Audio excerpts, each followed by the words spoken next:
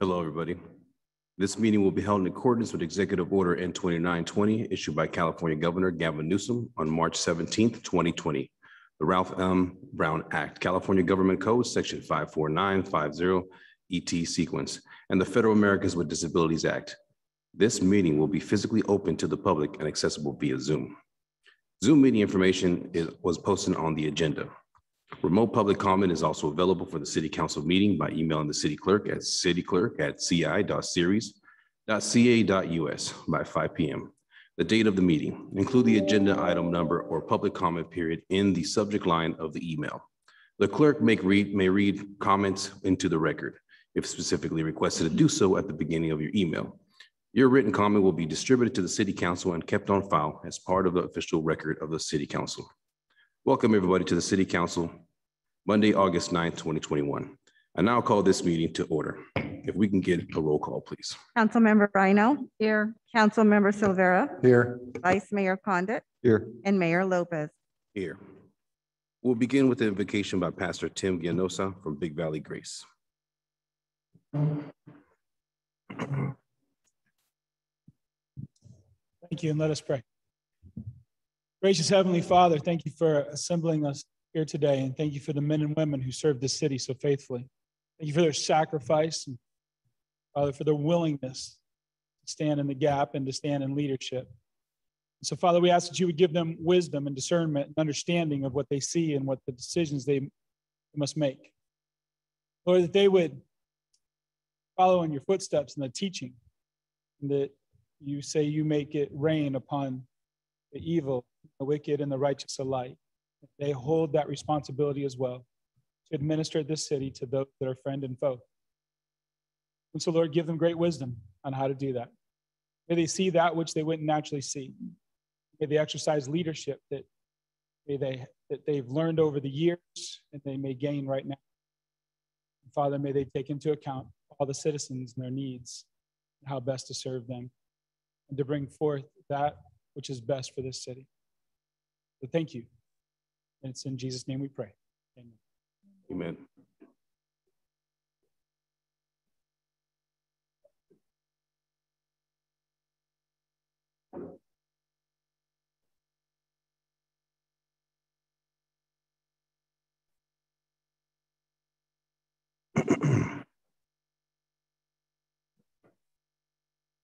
Thank you, Tim. There is no presentations today. We'll begin with citizens' communications. While the City Council welcomes and encourages participation in the City Council meetings, adopted rules allow no more than 5 minutes. Resolution number 2007-106. For expression of non-agenda items, matters under the jurisdiction of the City Council and not on the posted agenda may be addressed by the general public. However, California law prohibits the City Council from taking actions on any matter which is not posted on the agenda, unless it is determined to be an emergency by the City Council. Citizens are entitled to address the City Council on any agenda item subject to the 5-minute provision. Do we have anybody in person?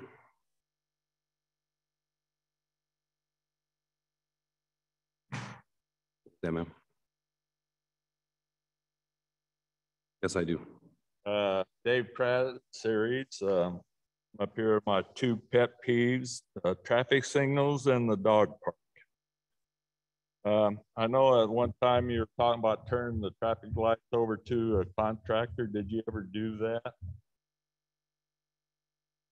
If not, it's probably coming up time that the state mandates where you take traffic control out there and check the speed limit.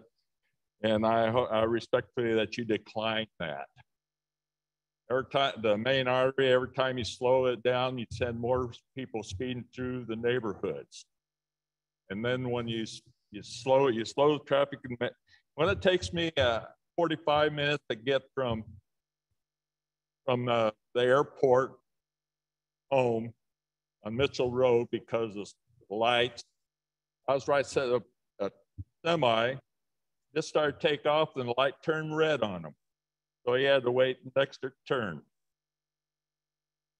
far as the dog park goes, is it's getting muddy and losing the grass again. You got to quit butchering the lawn. but you're going to wind up shutting it down for another couple of months to repair the lawn. Also, your own people, you need to move the garbage cans outside the fence, take them out, and take the duty bags and move it to the transition cage. You guys, are, when they go to clean that, is a big dog that won't allow them to get in there to do that, so they don't. So move the garbage cans outside, move the duty bags in the transition cage, and quit butchering the lawn. Thank you. Thank you. We do have 2 yellow cards, my apologies. Ms. Kashmir. And let me just take these 2 yellow cards first, and then you gentlemen can come up. Thank you. Okay, no problem. Thank you. Hello. Good evening, Council. Good evening. My agenda today is regarding the United States flag. I feel very intimidated due to the fact that I know there's laws, there's rules for everything, for graffiti. I don't know who's responsible or who should be held responsible when it comes to flags that have been ripped, still on the poles, especially on Blaker and Hackett. There's 3-4 houses, not to mention their numbers. I have talked to Congressman Harder's office in regarding this issue.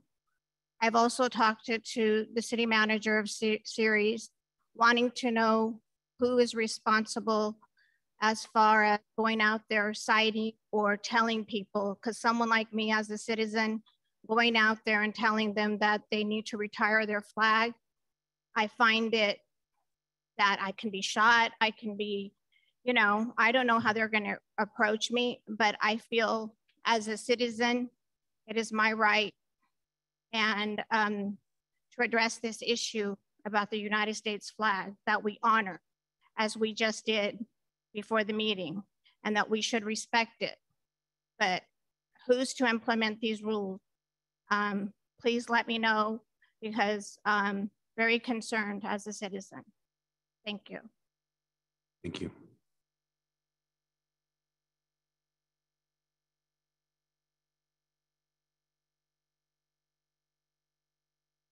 Go ahead, sir.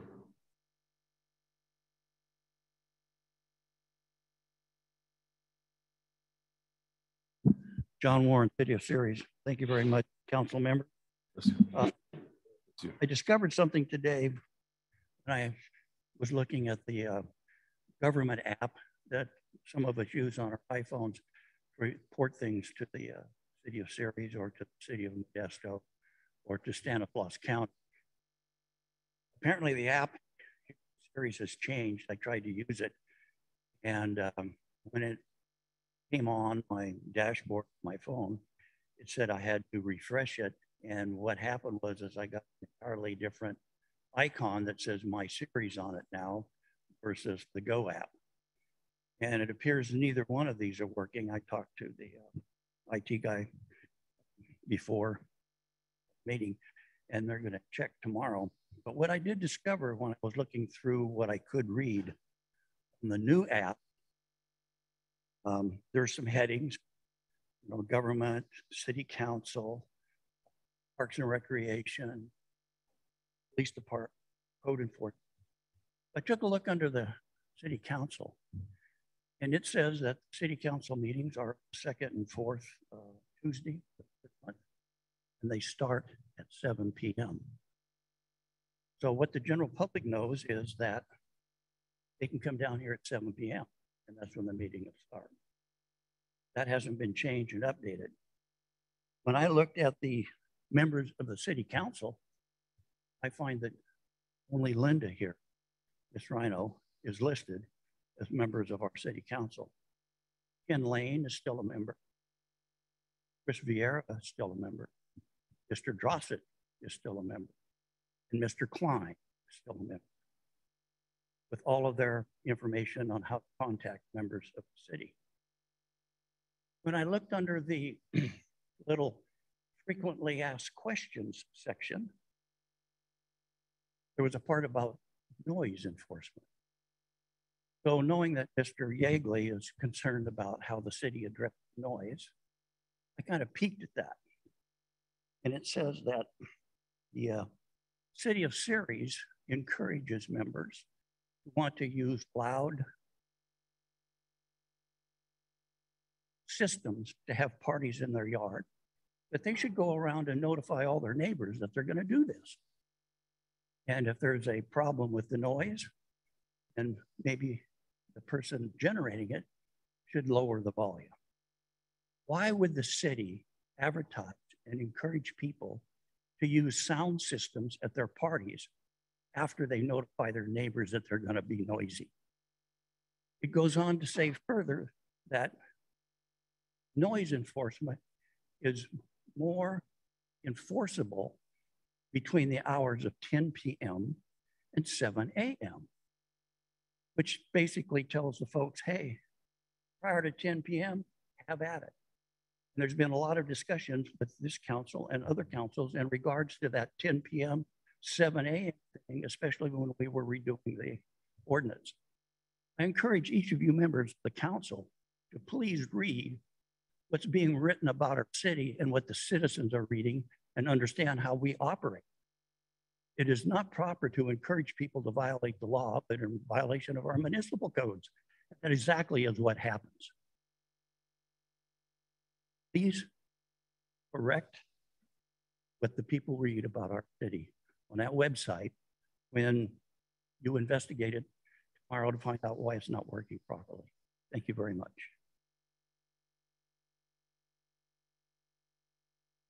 Second, Mr. Osgood. Councilmember Ryan, would you like to respond? Mr. Warren, which app did you say you found the discrepancies in? Was it Ask Series or Government Outreach? It's the brand new app that the city just put on in place of the one that was there before. There's the Go app that you report to the city any discrepancies that you might see as you're traveling around. That Go app was updated to the garbage that I just told you about. Thank you.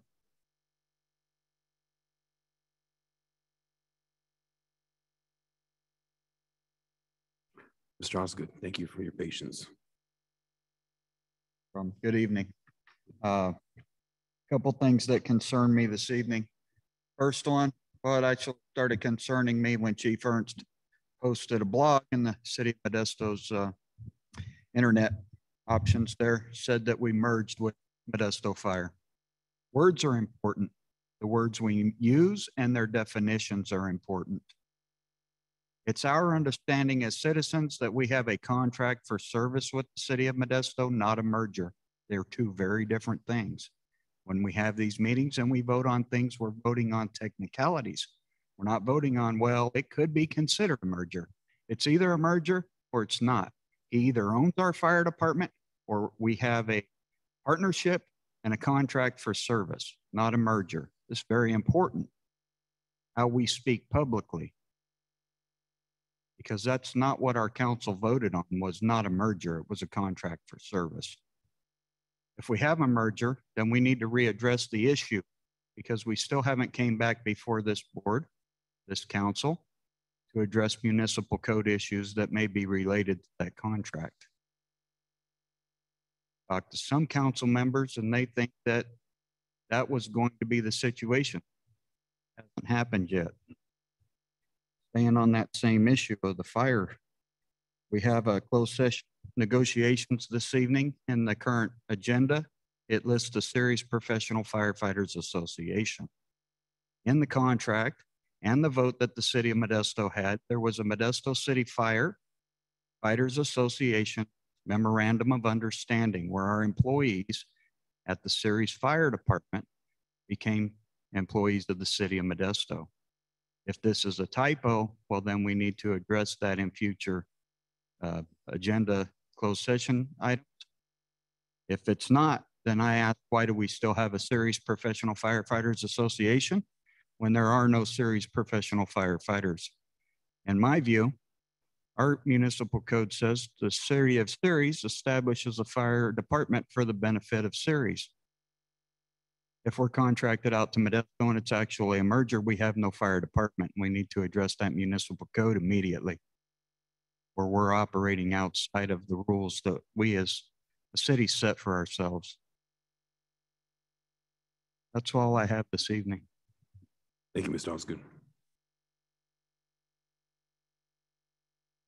Any other members of the public? Thank you, sir. Please state your name. Richard, thank you for joining us. Been in front of Tom Westbrook a few times in If you could regard. please move the microphone right in front of you, sir. Move the microphone in front of you so we can hear you. No, in front of you, sir, so I can hear you. Sorry about that. Can you hear me now? You can get a little bit closer to the mic. That'd be great. Thank you. Go ahead. Okay. I have property, industrial property that backs up to K&D Enterprises, the rock crushing plant. I have complaints with Cal OSHA, Air Resource Board, and one of the contamination poison control over the silica dust that is being made from the concrete product that they're crushing over there. I got a permit, copy of the permit. It's 20 years old, and they are not in compliance at all. They have Cal Crush running a crusher over there, and they aren't even on the permit. The permit is under Santa Fe Gravel Incorporated, and they haven't been out there for over 20 years. Why these people have not been stopped, I dropped off at the city for you, Mr. Lopez, for the city council, and for Mr. Westbrook. The same paperwork I had sent him over a week ago, plus another explanation of what's going on over there. I know you can't do anything today or what have you. I just want to make sure that this complaint is now in front of the city, and there's a lot of things that need to be addressed over there that they're not doing in compliance with the permit.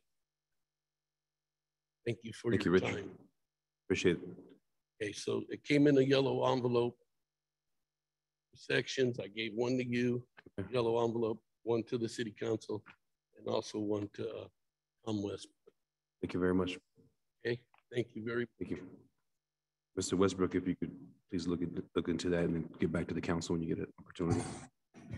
Yeah, the city clerk has scanned those documents and emailed to the council already today. Okay, I appreciate that. Thank you. Do we have any other members of the public that would like to speak? Do we have anybody on Zoom? We have two hands. I'm sorry, we did not see you. Go ahead, sir.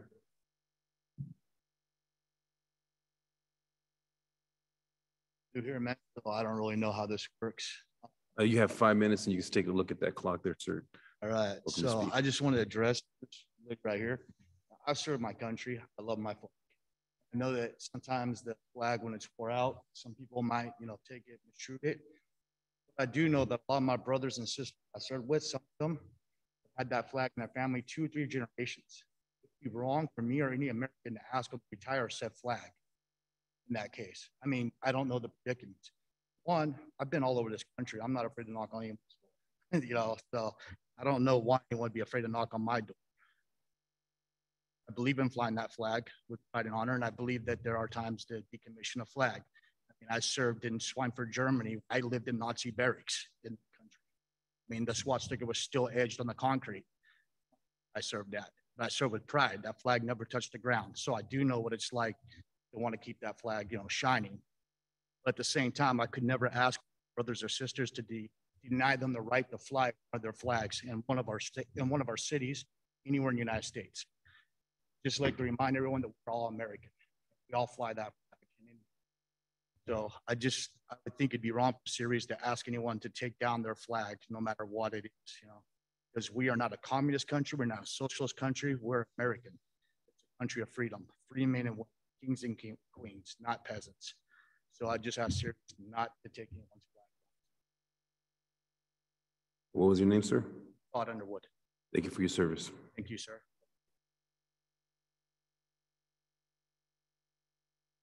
Was there anybody else in the public? Okay, let's go ahead and go to Zoom, please. First person is Steve Brandt. Mr. Brandt, I'll unmute your mic.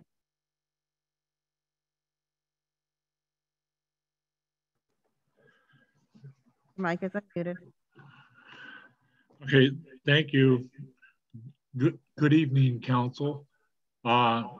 We have been gone. We left July 1 because I wanted to avoid all the loud booming and the fireworks going off. And apparently it just carried on as normal, even though the fine has been doubled or whatever, tripled, you know, and I understand that there have been a few that were caught.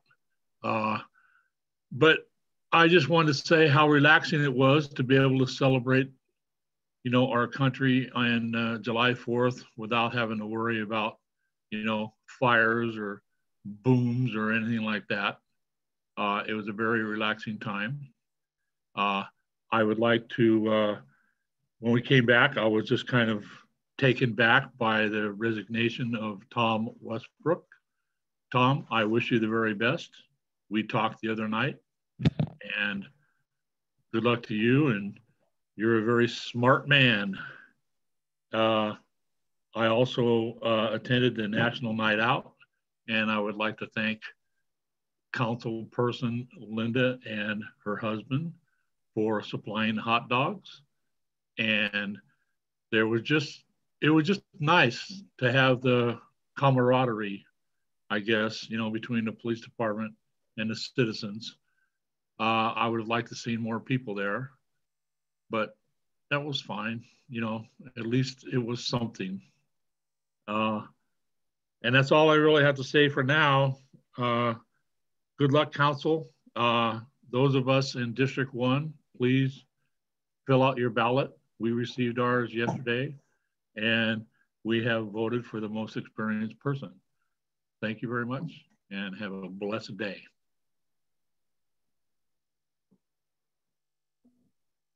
Thank you, sir. Next person is Dean Yakely. Mr. Yakely, I'll unmute your mic. Yes, good evening, City Council. Yeah, I just want to get back to something I mentioned many times before and a few months back because of, before I go there, I want to thank those two individuals who got up and talked about the patriotism either way that they viewed it, but it was great to hear somebody talk about being patriots in Syria, let alone America. And I want to thank John Warren too for explaining the new section that he found on the code enforcement about noise complaints. And I want to let Linda Rhino know that I sent her the directions on how to find that. Okay, so I want to know from talking to the council before about the noise ordinance, which I know you guys, at least Linda's heard it many times over, the rest of you probably haven't, but through many years now. And I talked to the chief about this too, Chief Collins, and I would like to know when they go out to these calls, why aren't they, you know, and I'm just beating my head against the wall, why aren't they, or are they already printing out the noise ordinance and handing it to the individual's homeowner or renters that they go to with these, when there's a complaint for a call, that they don't give it to them in either English or Spanish. You know I did mention before, there's other people that speak different languages, but predominant languages here are English and Spanish.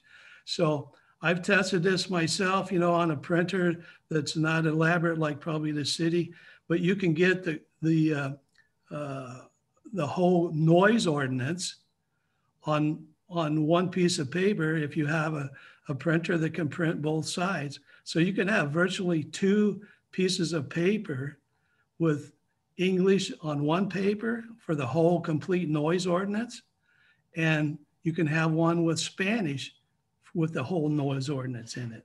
and officer can underline it or whatever. It could be pre-underlined from the city and, then printed out through their printers. And I just, we got to get to these people. It's still being conducted. And what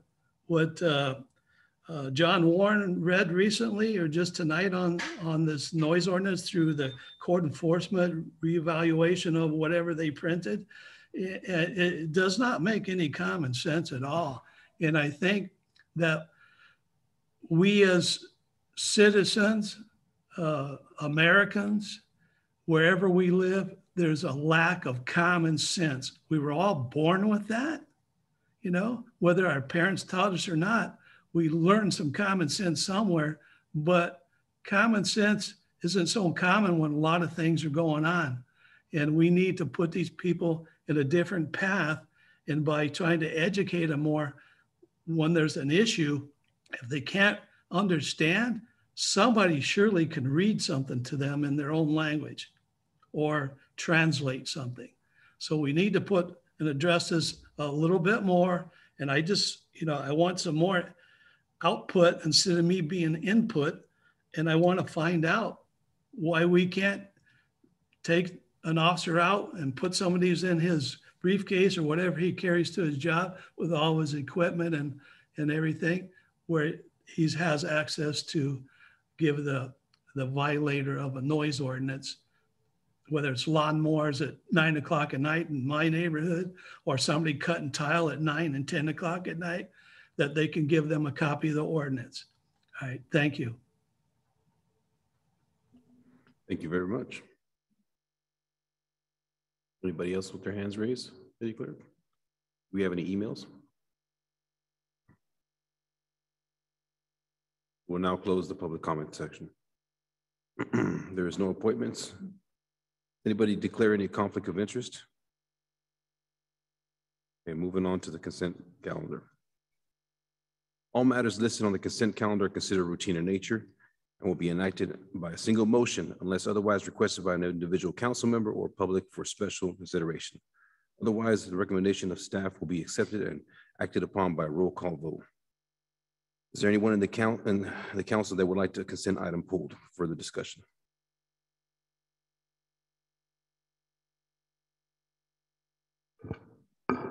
Move to approve the consent calendar as written. Wait, we do that. I haven't asked the public yet. There is apology. No problem. There's one member of the public who would like to pull item number 4.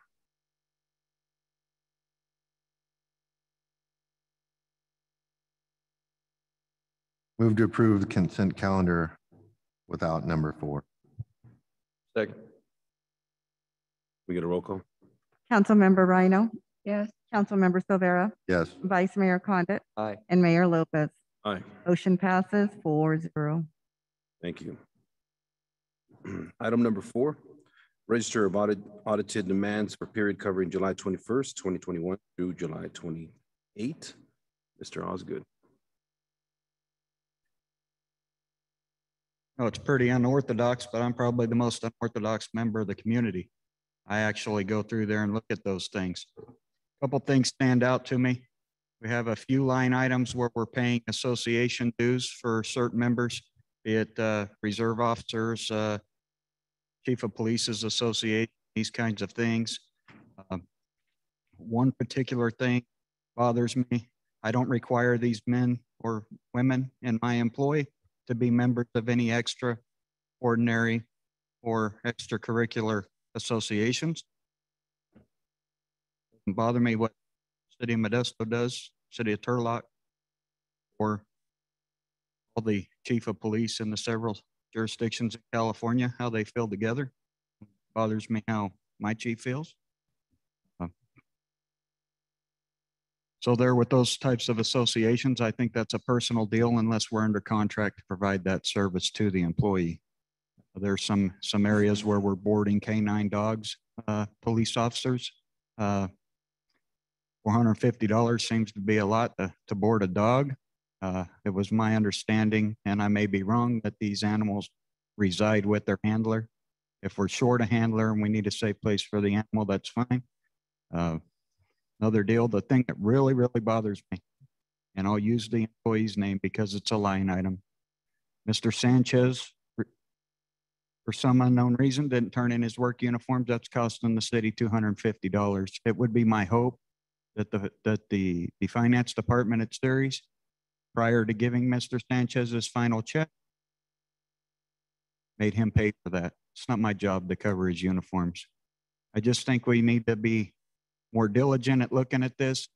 Every 2 weeks we come here and we pass this unanimously. You know, $800,000+. And in today's world, every dollar counts. Some of these dollars may have provided us our own fire department.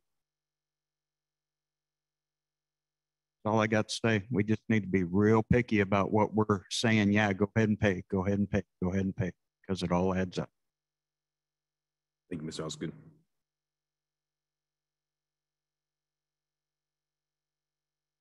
Comments from the council? Get a motion. Move to approve number 4 on the consent calendar. Second. Roll call, please. Councilmember Rhino, Yes. Councilmember Silvera, Yes. Vice Mayor Condit, Aye. and Mayor Lopez. Aye. Motion passes 4-0.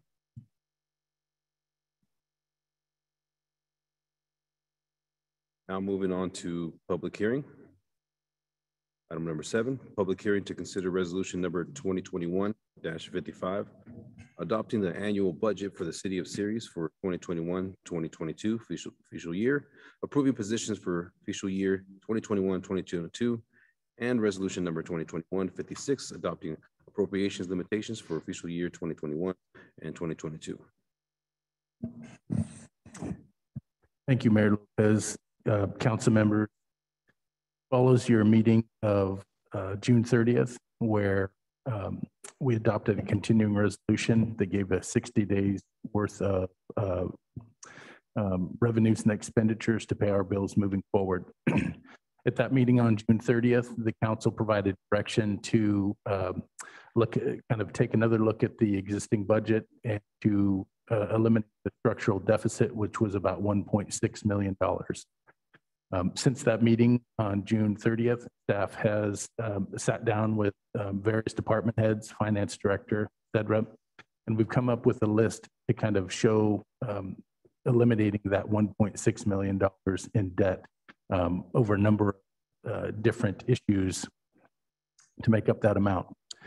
And so before you tonight is really 2 resolutions. There's 2155A and B. 2155A was the budget just as it was presented to you on June 14th. B shows those reductions. And essentially those reductions, and I'll get to them here just a half second.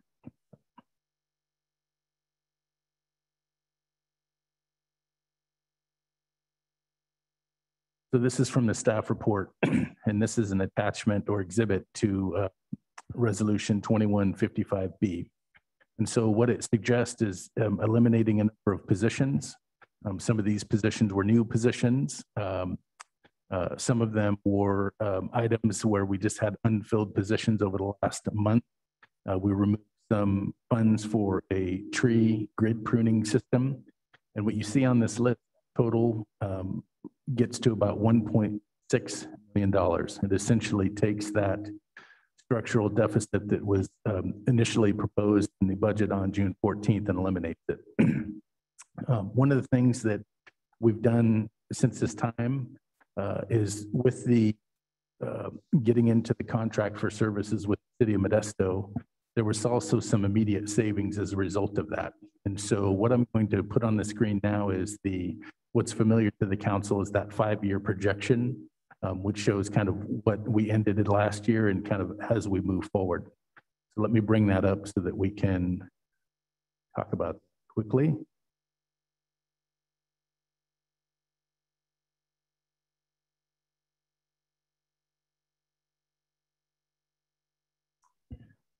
And so this is the 5-year projection. So the column highlighted in yellow, that's where we are in the current fiscal year.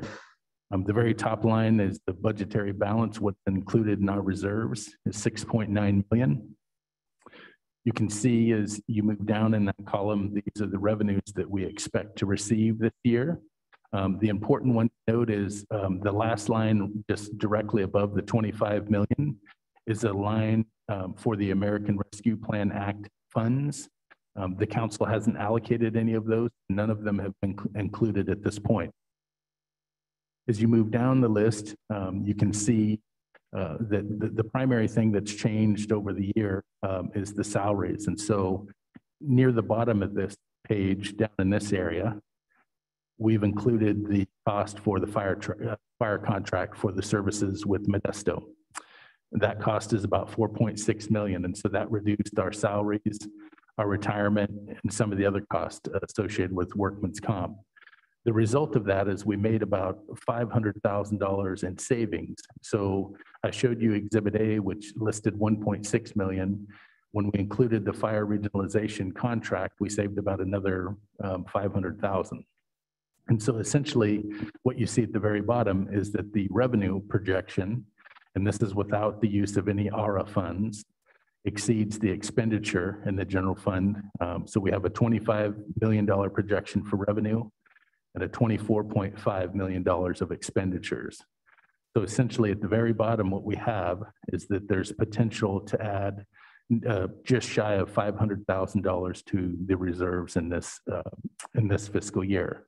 And so what that shows is it shows an overall percentage of 30% of the general fund is in reserves. So noting that, the council may want to consider looking at that exhibit listed as Exhibit A, and perhaps not utilizing all of those cuts, but perhaps adding a few of those positions in, or some other things that kind of total that 500,000 amount. And then essentially we would be not taking any money from reserves, and we would have a balanced budget. That would drop your percentage of reserves to about 27% from the 30, but that would be the result of that. And at this point in time, I'm available for any questions that the council may have.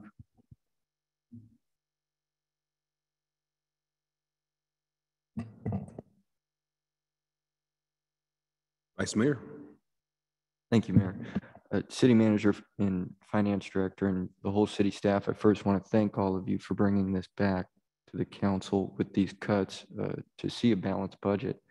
I do want to ask about items that are potentially to be cut. First, the street grid pruning.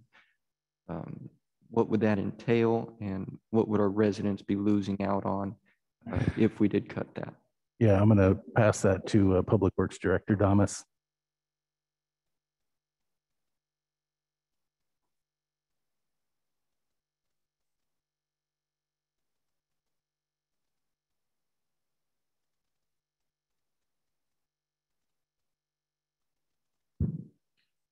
So over the last, 8-9 years now, we've had a grid prune program in place where we've only actually made it through 2 full cycles of the 5. What that would mean is we would just postpone it a year again. That's what we've done in the past. The residents will be missing out is that, you know, our emergency trim work has gone from 75,000 in expenditures. We came at mid-year budget asking for another 50,000 to get us through the emergency work. And we see that number increasing. We had 3 calls, emergency calls just over this last weekend for tree limbs breaking. What happens with the drought is the trees are looking for moisture. When they can't find it, they're getting heavy and they start breaking. Without the grid prune program, we can't relieve any of the weight on the trees and or trim the tree accordingly, structurally make it sound, so therefore they start breaking. And to be clear, you said we've had this program for 8 years? It's been 8 to 10 in total. We've only gotten through 2 cycles of the 5 cycles that we established. But we've never made it through the city in a decade. Correct. Would you say that this program currently for the last decade has been underfunded? Oh, absolutely. And while I'm talking to you, Director, I do want to ask you about the fleet allocation and the reduction there. How would that impact the parks maintenance staff? Well, honestly, I mean, right now, being shorthanded as it is, you know, we only have 5 park maintenance workers where, you know, we should be up in the 8 range, 8 to 9. Without the fleet allocation provides equipment, whether it be replaced or new additional equipment to help them be a little more efficient and get their job done. Without that allocation, it would set us back a little bit. Well, how is their equipment currently? Is it up to standard or? Yeah. So all the equipment's up to standard. Fleet maintains all of our equipment anytime anything needs to be repaired. What we do is we have all of our equipment on replacement cycles so that over a certain amount of years, we replace that piece of equipment before we start really spending money for, large repairs. That's what this is. So one of the expenditures in there is a mower for River Bluff. That'll help mow the soccer fields. That'll help everybody out there playing soccer because we get a lot of complaints because the grass is too tall. That's one of the pieces of equipment. We've got some chainsaws, some pole saws. If we were to reduce the tree trim budget, we're obviously going to need the saws to remove the tree limbs as they break. Thank you for your clarification. Chief, I'm going to turn it over to you now and ask you about the fleet allocation for PD and how that would affect the department.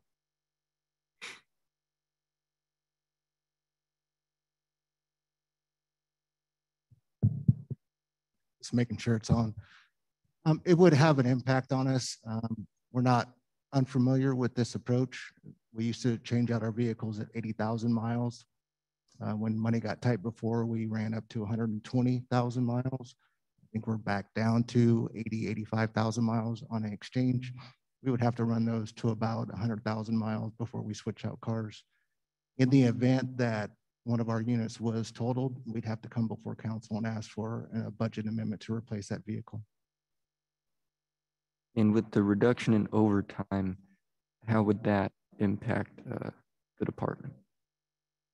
Well, that's a big unknown because so many factors go into our overtime. Obviously, we try to manage it as best we can, but a number of factors come into play with large investigations, or if we have a lot of people out on IOD, we'll have to replace those shifts, which will have an impact on our overtime budget. Again, like with the vehicle, if we get to a point to where we're running out of money, we'll come back before the council and ask for a budget amendment.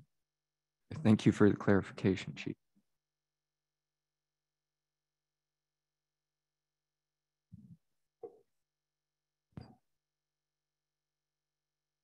Councilmember Rhino.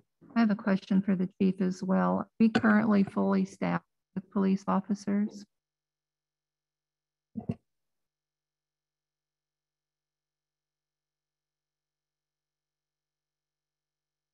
Currently, we are down one officer, and fingers crossed, toes crossed, we'll be fully staffed by mid-September.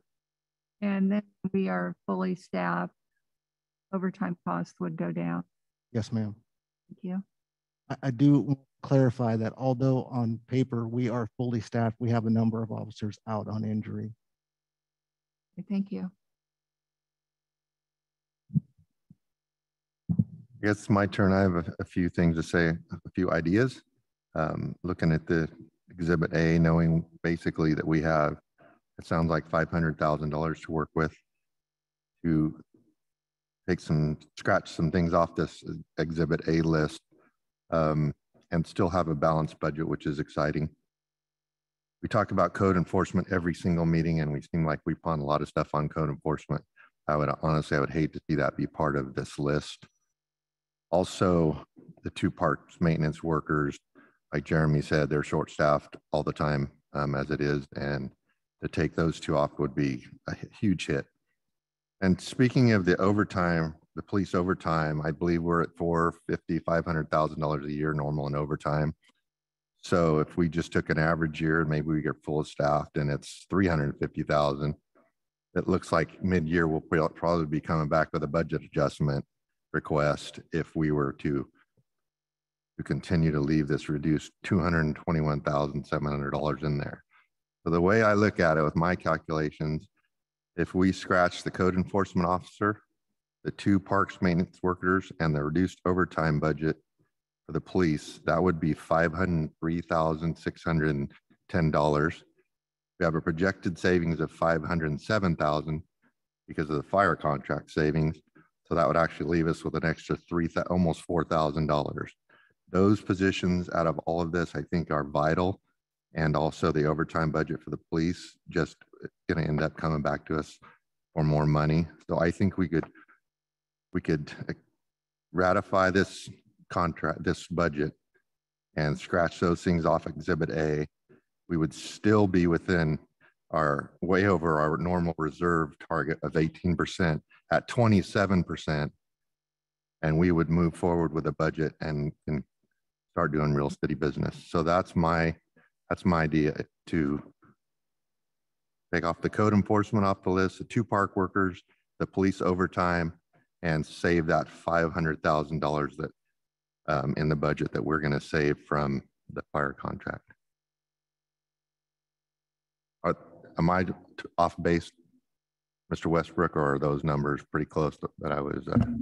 I think your numbers are right, very close. Thank you. Councilmember Ryan. Well, I can see adding back some of those items that are in Exhibit A. I don't believe that we should spend $500,000, because then we're going to get into the situation again where we don't have a truly balanced budget, especially when, if you look at closed session tonight, we have negotiations for all of our bargaining units coming up. So I don't think we should spend $500,000 and zero out our amount of reserves. It wouldn't zero, they'd still be 27%, and we would have a structurally sound budget. And we were able to keep all those positions that are vital to everybody here in our city. It would be structurally budgeted or structurally balanced, but it's still, and we would have 27%, but we're going to wind up spending more than the $496,000 that it looks like we're ahead. We start doing negotiation. So to save all those positions that I spoke of in Exhibit A, it would take our reserves from 30% currently to 27%. So to save those positions and not have to go and revisit this police overtime budget in 3 or 4 or 5 months, and it would only reduce our reserves by 3%. I think I can't see any reason why we wouldn't do those. One of the things the council may wish to consider, direction provided to staff do not include those ERA funds. Initially, we do have them, receive them on the 13th of July. They really haven't been accounted for in the budget just yet. So there's going to be about $4.3 million that the council will have access to allocate into the budget moving forward. Councilmember Rhino. But I think it's good that we're not including those, because we haven't even had a discussion of how we're going to spend them. So we should not be showing them in the budget. And, you know, it can't go just into the general fund. So I don't even consider that our money yet. So we've had the discussion of how we can spend it and how we want to spend it. Mr. Westbrook, that money is in our account? Yeah, the money has been in our account since the 13th of July. So it's our money, all right. I agree with Ms. Rhino that our funds shouldn't be considered in this budget as it's written now, and we're looking at approving or not approving. The city, like Cooper said, came back with a balanced budget. Thank you for all your work on that. I think we can save some vital people and some vital employees and programs by taking advantage of that $500,000 in savings from the fire contract, and still have a balanced budget and move forward with what we're going to do later with negotiations and the stimulus fund. So this is sitting right where we wanted to be sitting. After that, we said no to the budget. I think we just need to move forward with this, save those vital positions, and start talking about the stimulus funds after the fact. Councilmember Rhino. Mr. Westbrook, can't we approve the budget with this 30.4% and then do our negotiations and then come back and decide that we want to add new positions? We should take care of our own employees before we're adding additional employees. Yes, that's an option afforded to the council. you can certainly do that. Most likely moving into the new year, you're going to have to bring, or the fiscal year, you're going to have to bring back budget amendments anyway. So you could certainly elect to do that at that time after you've concluded negotiations. Well, that would be the direction I would like to go.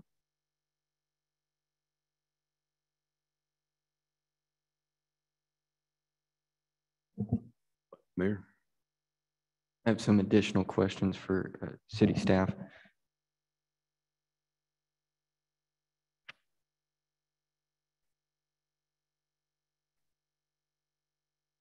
First, I want to start off with Chief Collins. Chief, does our police department, or many police departments for that matter, have trouble attracting new officers that are under the PEPRA retirement plan? Yes, and they're having problems attracting police officers, period. And just a little background on PEPRA for those who don't know what that is. Can you provide that detail on what PEPRA is and how it impacts new officers? Yeah, I'll just make it really simple. They have to pay more of their retirement costs. Anybody hired after 2013 has to pay more of their retirement costs. Now, if I could get into the details of the department a little bit, would you off the top of your head know the average response time to a call? For non-emergency, it's about 13 minutes. For emergency, it's about 4 minutes. And would you know our average daily call volume?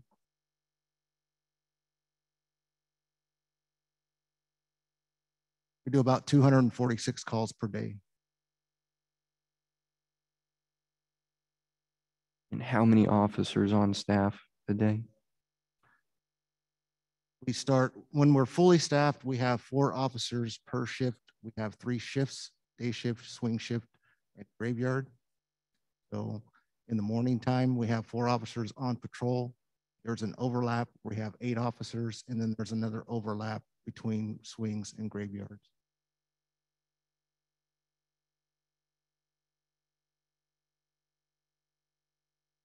Now, would you have any examples on how our police department is a proactive police department? Well, based on the stats, we're proactive about 30% of the time that we're out in service. More specific, we are very proactive when it comes to DUI investigations and traffic enforcement. Give me, I can't remember all of this information, so I did take some notes. That's all right, Chief. On traffic enforcement, what's the makeup of our traffic unit? Currently, we have 1 full-time traffic officer, 2 reserve traffic officers, and a traffic sergeant who just started a couple weeks ago.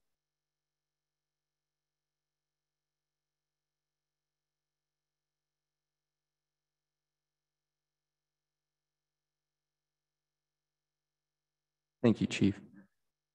Now I'd like to turn it over to the finance director, and it'll be simple questions related to the development agreement money with marijuana companies. And I know I've touched on this a lot, but I want to bring it up again because PEPRA is an important issue for recruiting and keeping new officers. Finance Director, I just want to read off the numbers that we've talked about. Currently, out of that funding breakdown, the police department receives $730,000. 25% of it also goes to fire, did go to fire for $365,000. And there was a remainder of 25%, $365,000 that goes to administration, correct? Correct. And now if this council decided to fix the PEPRA formula for POA members, for police officers, that would cost the city $355,000, correct? Correct.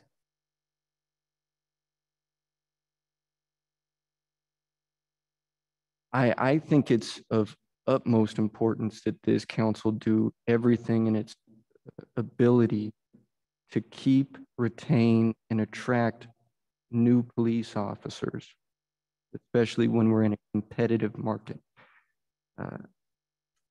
Again, I think we should designate this money, the other 25% that's currently being spent on administration, to fixing PEPRA. Mr. Westbrook, I'd like to turn it back to you, ask you what our job to housing ratio is. You're going to tax my memory, Vice Mayor. I think it's 0.67 to 1 currently. Thank you. That was the number you sent me, 0.63. So that means for every half a job, it's a house, or? Correct. So for every half a job, we have one house, which in our city, the quarters are what, 5.5 living in a home, I think, off the top of my head. I don't know if that's the number from the Department of Finance, but we do have about 13,000 dwelling units within the city. We're a little behind for a city our size, correct? Or are we where we should be averaged out for a job to housing ratio? Generally, cities like to be at about 1 to 1. I think with our general plan update that was adopted and some of the development that will ultimately come in terms of additional industrial and commercial developments, we're actually going to exceed the jobs by 1.32 to 1. So we're slowly, as we move forward in that general plan, will increase the number of jobs over the number of households. Thank you for the clarification.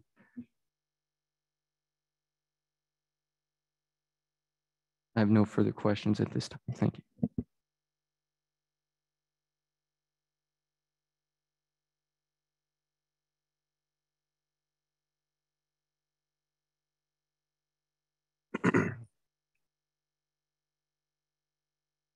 What is the city council's wishes then?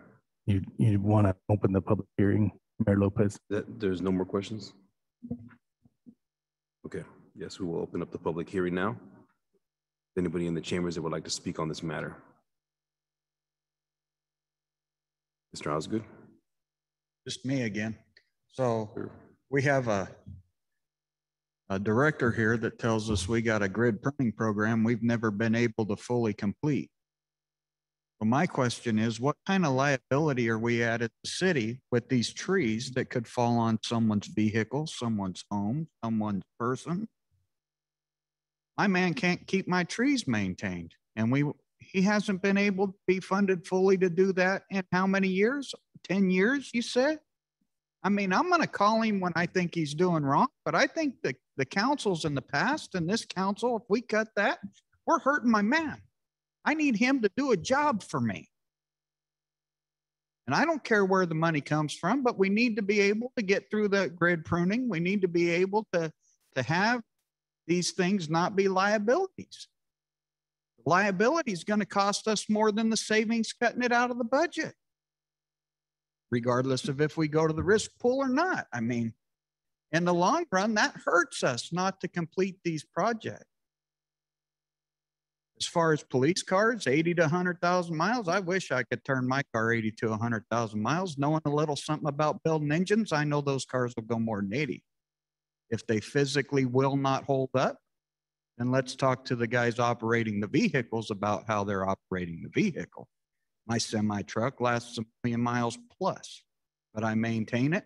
I drive it sanely. I understand all situations. That's not possible, but I think we can get more than 80,000 miles out of a vehicle with the fully roller motor. Happens all the time. We do it as citizens, and the officers do it in the cars they drive. I just don't want to see us turning cars too soon. I don't want to see us putting our director of public works at a deficit and that deficit causing us liability in the long run. He needs to be able to service our trees. We haven't been able to in 10 years. Let's not cut the money he was expecting to do what little he could do with. Thank you. Thank you, Mr. Osgood. Any other members of the public?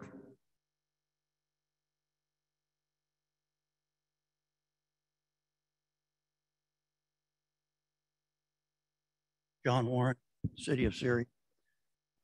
I have a couple of questions. We talked about the budget.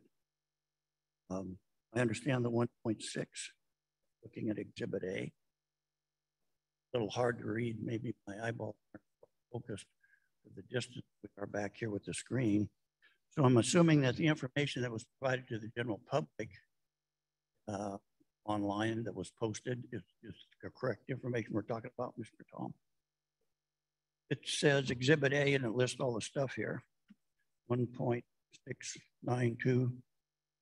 Oh my gosh, but anyway, on the page after that, information that was posted on the website,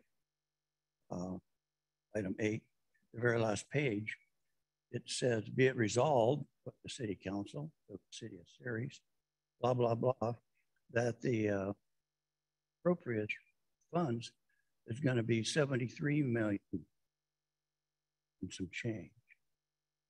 And when I looked at 55A and 55B, they're talking about 86 million, 84 million.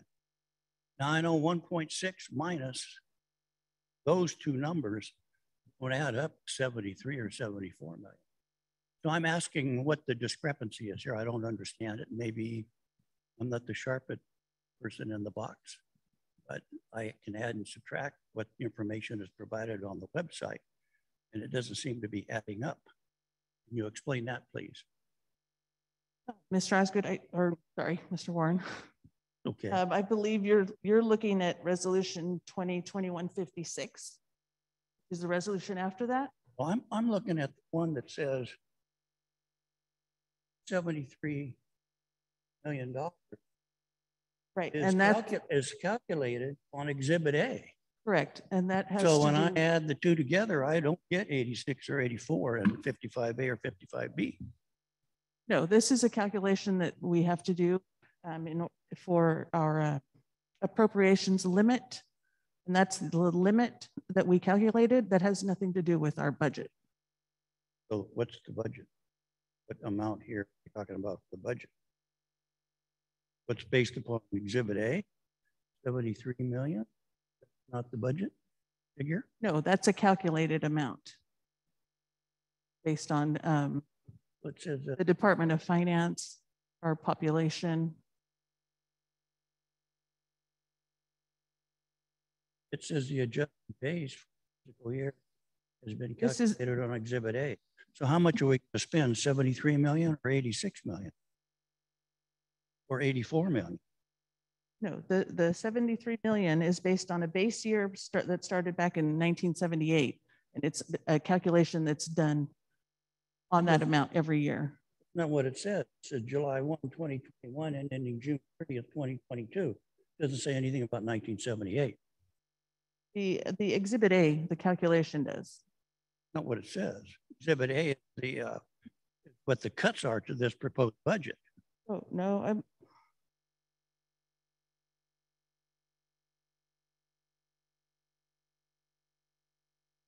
Are you, what page? I'm sorry. Put it up there, Exhibit A, had all the money, 1.692488. That's the deductions to make the balance the budget. Ms. Diaz, I got mine think, right off her website. I think he's looking at 2021-55B, where it says total appropriations, and then he's looking at the other 2021-56. Yeah, that's the next one. Right, so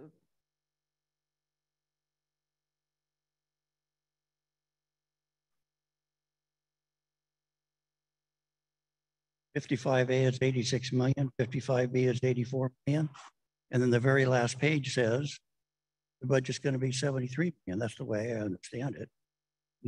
Based upon the 1.6 that was subtracted from one of these two. Exhibit A, is how much money has been taken out of the budget to save, but Mr. Conant asked the council, the staff to bring back.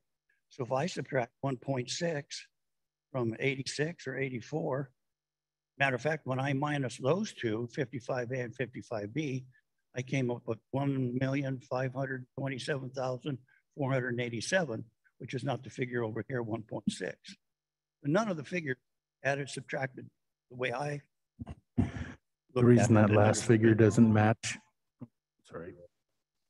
The reason that last figure doesn't match, Mr. Warren, is because the 125,000 from the general fund is transferred into Measure H. That's why there's a discrepancy of 125,000. Nothing in here explains that. It was presented to the public that we could read in the staff report online.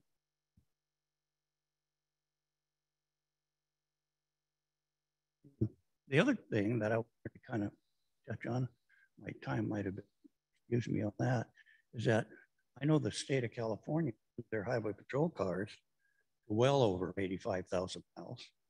Maintenance based on generally a cost versus value basis.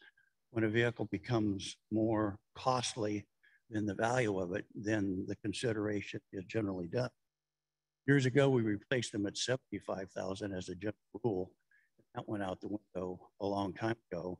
I think the city of Ceres might be a little bit behind the ball game in the replacement of their fleet, just to set a mileage goal and saying, hey, it's time to send it down the road might not be the best way to go with that.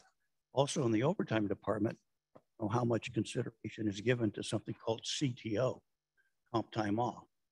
Sometimes there becomes a necessity to not pay an employee cash, but you give them some CTO time that they can use down the road, which eliminates dollars and cents in the budget.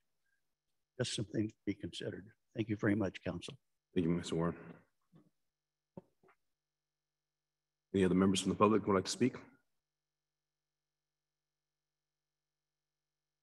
Go ahead, sir. I have to agree with these guys when it comes to how much money we're spending on vehicles.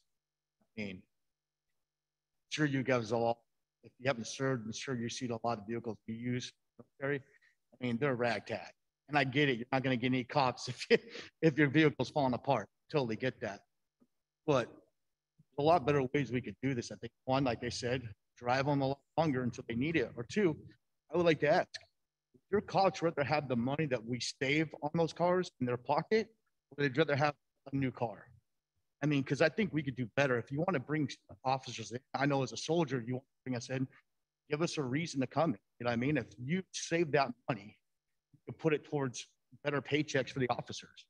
I mean, if those cars are still running, why not give the money to the officers that are serving this state, or the city, I should say, and give them a reason to want to be here? I mean, you save money there because the vehicles are still going, and the cops got a better paycheck, you know, something that soldiers never get. You know what I mean? We never get a better paycheck. We just get what's handed to us. But I mean, I'm sure a lot of your officers would probably like a better paycheck, right, than a brand new car if they didn't need it.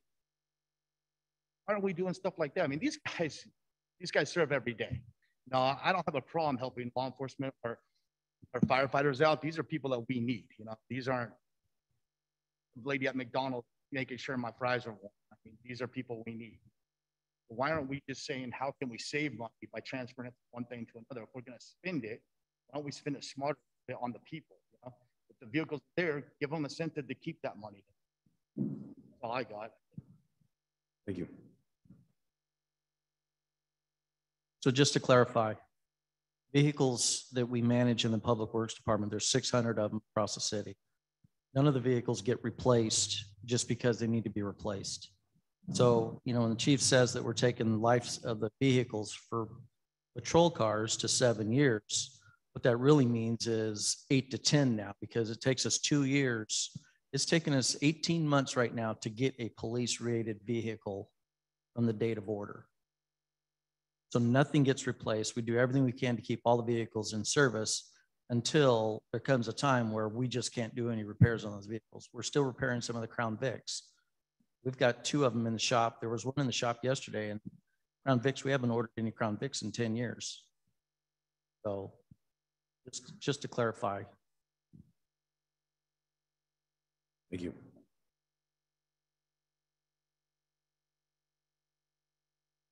More members of the public that would like to speak? Mayor, I did want to make another clarification. The difference between the police vehicles and any other vehicle in the fleet is that we run these vehicles 24/7. They're constantly under stress and strain and wear and tear. They don't have 8, 12, 15, 16 hours to rest. We are 24/7 operation and they're constantly running. That is the difference.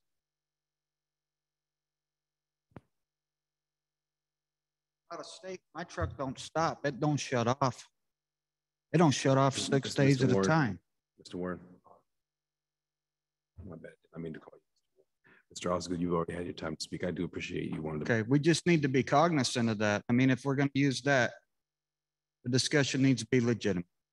These trucks, they don't shut off. I understand those cars, they get driven hard. But what we're saying is, I'm saying allocate Mr. these guys Osgood. their funds, but we can utilize that equipment longer. Thank you, Mr. Osgood. Not an excuse. Anybody on Zoom? Yeah. Okay. There's no more comments. Public hearing is now closed. We'll discuss this matter further. Vice Mayor. Thank you, Mayor. I would like to point out that our city's general plan does set goals, set priorities for this council to budget, such as the 1.3 officers per 1,000 goal that we have in our general plan. Also, we have numerous goals related to the Tuolumne River Regional Partnership that Ms. Brandy Meyer brought up earlier this year. Now, I understand we have constrained resources, limited resources. There's no silver bullet. There's no crystal ball for a solution. These are trade-offs. I appreciate Councilman Silvera's suggestion to bring in some of those cuts that are on the table.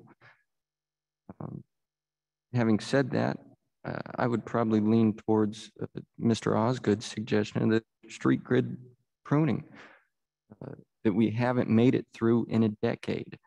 I think that's a very poor statement on the council and where we've been at for the last 10 years. And of course, I am going to make a motion at the appropriate time to use that $365,000 to fix PEPRA for our police officers that are under that rule. And I hope to have a second at that time.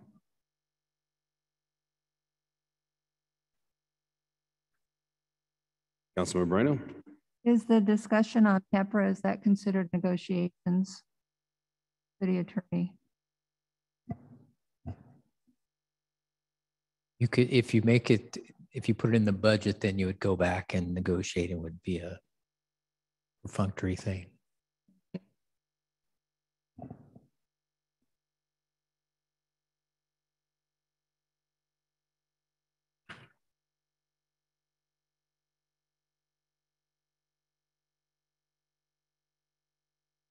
So council, what are the suggestions? We have 2 suggestions we have. Did we have a from the vice mayor? I think he said he was going to. Yeah, I'll make a motion if there's no more discussion. No, I thought you already had. No, at the appropriate time. I'm waiting for more discussion. Okay. We had more discussion. Thank you, Vice Mayor. We have 2 proposals on the table. I just want to ask you guys again what those are. Mr. Silvera, what was the proposal, sir? To approve the budget. Resolution B, and on Exhibit A, scratch off the code enforcement officer, the 2 parks maintenance workers, and the reduced overtime budget for police. I would bring our reserves to 27%, which would be at 30% if we were to leave the $500,000 savings from the fire contract in the budget. So I think it's a great trade-off to add positions that are needed in our community and to avoid the police coming back in a few months and saying they need more money for overtime and still end up with 27% in reserve, which is 18% is widely recognized as what we need to be at. Vice Mayor, what was yours? Well, my first motion would be to put the 25%, $365,000 of the development agreement money that we have with marijuana companies into fixing PEPRA for our POA member. That would be my first item. Second item, really a piggyback on Councilmember Silvera's item. I would suggest trading the code enforcement officers and parks maintenance workers for the street grid pruning program. Another comment more, I read into the grid pruning, you know, that's an ideal situation. I'm sure if we had a lot more money and revenue than we did, then that grid pruning system would be done every year. I guess looking at that system to figure out if it's really needed every year. We've taken it out before because we probably can. And I think in times like this would be a good place to start as opposed to positions that are necessary. We talk about code enforcement every single meeting. We put more and more and more things on code enforcement. Literally, I had no idea how much code enforcement their responsibilities were when I got elected, and it's incredible how much we put on them. And to eliminate one that we could potentially take care of a lot of those problems with, I think would be irresponsible. I just think those things over the tree grid pruning program are far and above more important to our community. We're not sure if the grid pruning system is needed every year.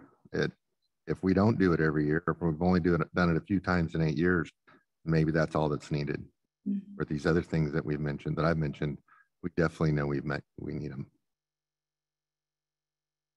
Councilmember Ryan, what are your thoughts on this? Well, as you've all heard me say, every year that even before you were all on the council, my objective has always been to have a balanced budget, that we don't spend more than we bring in. I can't do that at my own house, and I certainly will not do it with the people's money. And while 30% may look really good for reserves, I think before we start hiring new employees, that we need to take care of the ones that we have. We know we have negotiations coming up.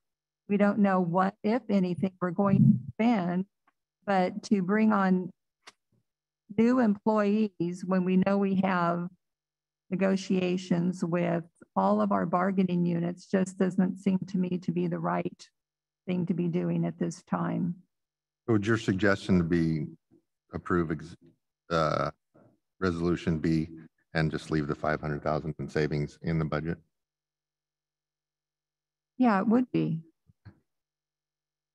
Vice Mayor?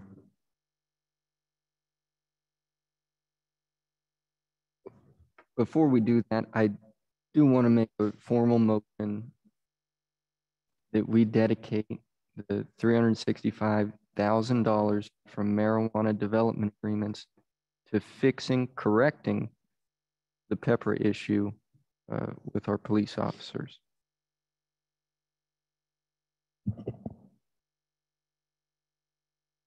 Do you want to make that motion? Yes, sir.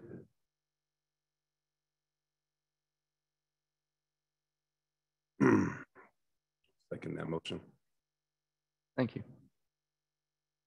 Roll call. Councilmember Rhino, No. Councilmember Silvera, No. Vice Mayor Condit, Aye. and Mayor Lopez. Aye. 2-2, motion fails.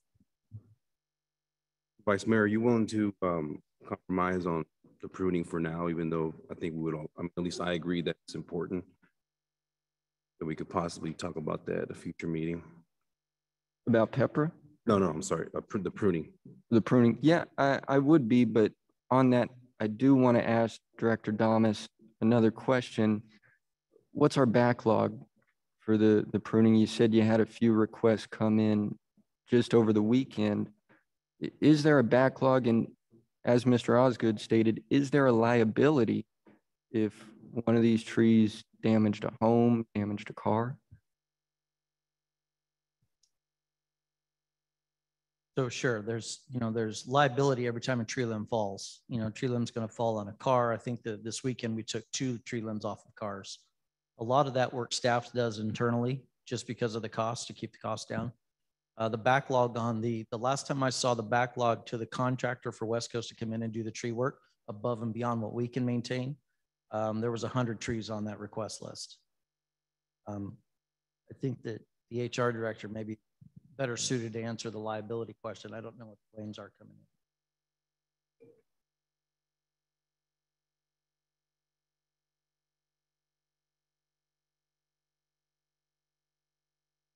in. So yes, we are self-insured to 25,000. So any liability that occurs from a fallen tree, the city would absorb, or it would get picked into our risk management authority. Thank you for clarification. Councilmember Reyna? But by grid pruning, it doesn't necessarily take care of a tree limb that may just be diseased and fall off, correct? There's no guarantee when we have these limbs that fall because of a drought or whatever, that tree would have been included in the grid pruning for this year. Is that correct? Correct. Okay. So by removing the grid pruning until maybe mid-year, that does not eliminate any emergency pruning that we would be doing, correct? Correct. Thank you.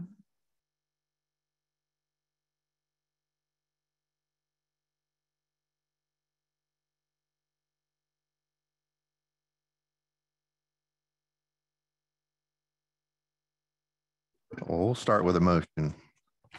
I'll move to approve resolution 2021-55B and use on Exhibit A to scratch off code enforcement, 2 parks maintenance workers, and the reduced overtime for the police. We would have. Can I get a roll call? Councilmember Rhino, Councilmember Silvera, Yes. Vice Mayor Condit, Nay. and Mayor Lopez. Yes. Motion fails 2-2.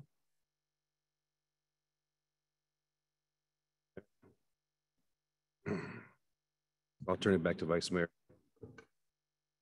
Well, Mayor, I would make a motion for resolution B as it is. Second. Get a roll call? Councilmember Rhino, Yes. Councilmember Silvera, Yes. Vice Mayor Condit, Aye. and Mayor Lopez. Motion passes 4-0.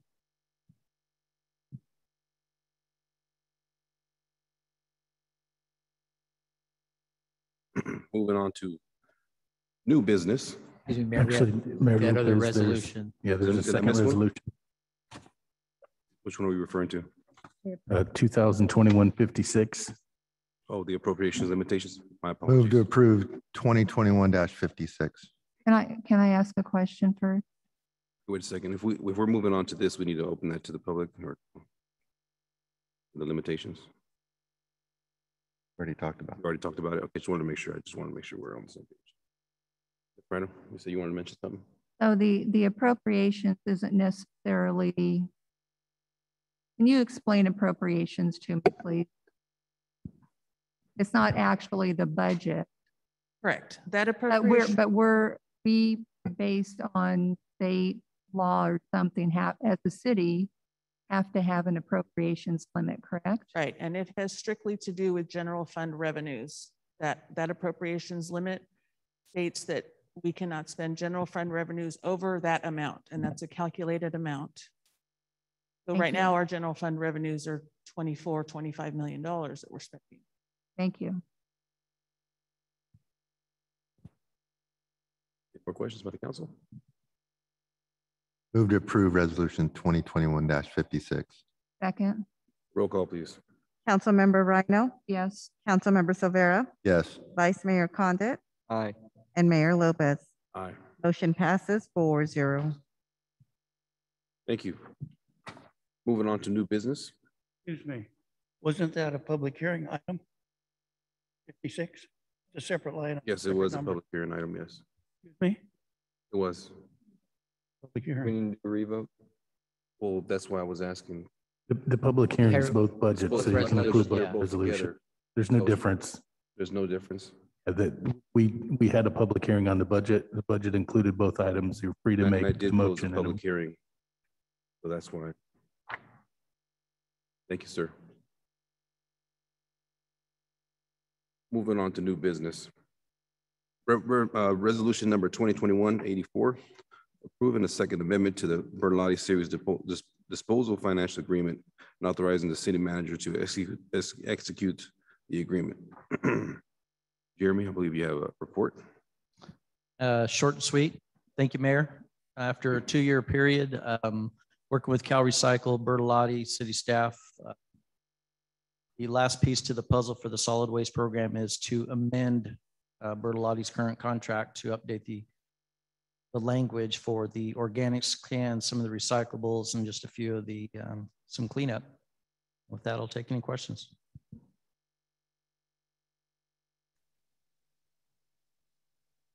Council. Any members of the public that would like to speak on this matter? Charles, good, thank you. Yeah, I scrolled through the packet. I just didn't see an end date on the contract. The original contract, so the language is, it's an 8-year term. And we have to notice, if we are to put Bertolotti on notice that the contract's going to be rebid, we have to notice them prior to July 1st on an even year. Okay. For 8 years. So my suggestion would be, like always, the next time this is comes up for discussion, that we put it out to bid instead of continuing to give one person the franchise. You know, we need to look at the best for the city, whether that's Bertolotti or Gilton or whoever else is around. Next time we address this contract issue, I think we should go out to bid. We should have actual dates. We can review this in the packets. Thank you. Thank you. That sounds good. Councilmember Moreno? My understanding is that unless someone were to bring it up now, or if they were to bring it up now and want it to go to bid, it wouldn't go to bid for 8 years. Is that correct? Correct. So the clock would start July 1st. And we would have to notice Bertolotti prior to July 1st of an even year for that 8-year clock. Thank you.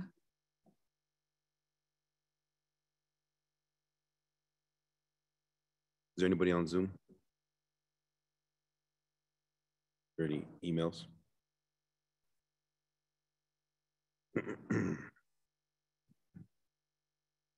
Public comment is now closed. Questions from the council? No questions. I'll move to approve resolution 2021-84. Second, Roll call, please.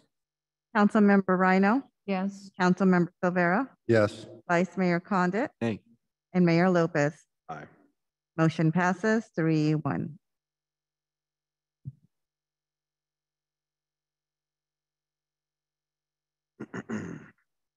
There's no discussion items. Council member referrals? Anybody on the council would like to refer something? Vice Mayor? Thank you, Mayor. City Manager, I just wanted to make sure that we do have items coming back related to the fire contract, correct? With Muni code changes, and to set up which members of this council are going to be on the committee. I don't think that had been scheduled at this point in time. Well, I would like to refer those items for a future meeting. So our municipal code is in line with the actions that we have taken, as well as we can appoint 2 members to the committee. On a second item, I would like to refer a contract audit to be discussed at a future council meeting.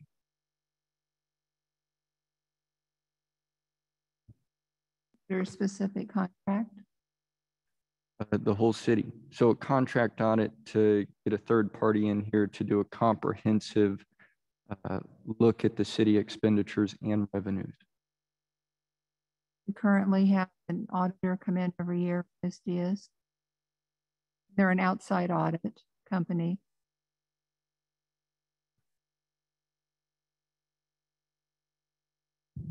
We have an outside auditor come in once a year and audit our financials. Thank you. Are there different types of audits that auditors can perform? I'm sure there are. We have our annual financial audit. My point is, I think we need an audit with a little more depth, a little harder look at our finances and our reporting, especially with our experienced city manager leaving and someone coming in the future that's new and hasn't been here. I think it would be best for that person and best for the new council members and the future council member as well. So that's why I suggested it. When the auditors come in, don't they randomly pick out different things, whether it's a contract or, I'm trying to remember from back when I worked for the city, they don't just focus on one thing. They just pull all kinds of different things out, and they're here for a couple weeks at least. They are here for 1 week right after the end of the fiscal year, and then 1 week closer to the end of the calendar year. And they do random testing of all of the different divisions, accounts payable, payroll, utilities. They look at our internal controls, and then they report on our entire financials. And they don't give you a heads up. They just start picking things apart, correct? Correct. And then they do a random list of stuff that they want to look at. And then as the council, when they're through and they do a report, we are given that report to look at, correct? Yes. And it's on the agenda. Yes. Thank you. I'm more than comfortable with the yearly audit. And as we go through the process of replacing our city manager, we can get those reports over the last couple, 3 years to that person so they can come up to speed with where we sit financially over time. But a yearly audit is more than enough, in my opinion.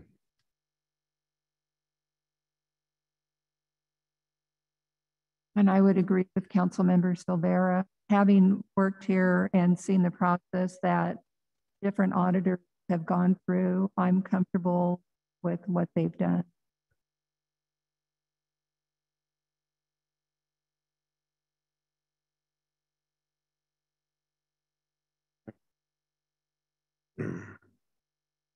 Let's start off with reports. I have no reports. City Council.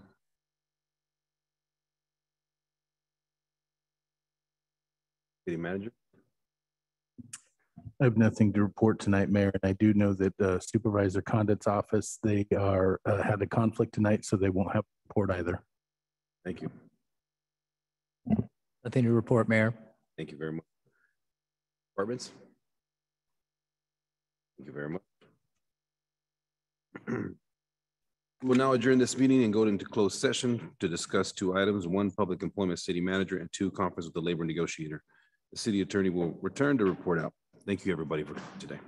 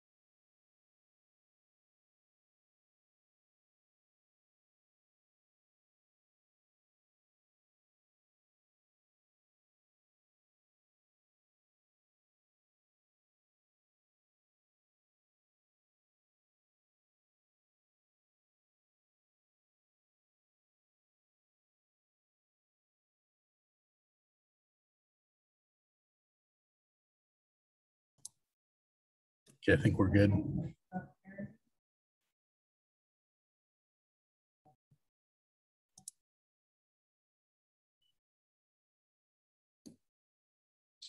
Okay, on the two closed session items, the council gave directions.